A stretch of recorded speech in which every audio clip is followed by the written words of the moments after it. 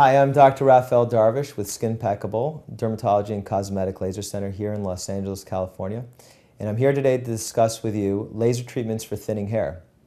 So most of the laser treatments out there for thinning hair are based on red light. Red light has been shown to increase or thicken hair, or at least stop the progression of hair loss. The HairMax laser comb is one of those lasers. It has 9 diodes here, and you plug it into the electricity and just kind of put it on your hair, and it beeps and you move it, and it beeps and you move it, and you do that 3 times a week: Monday, Wednesday, Friday.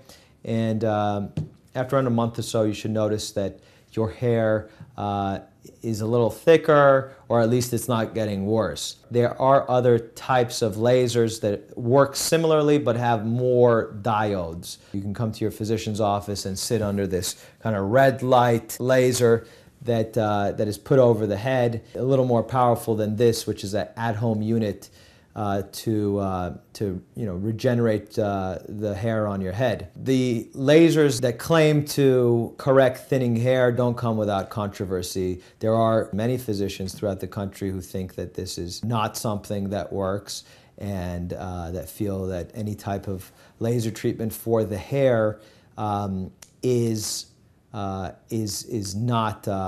not something that's going to be helpful, and is actually a waste of money.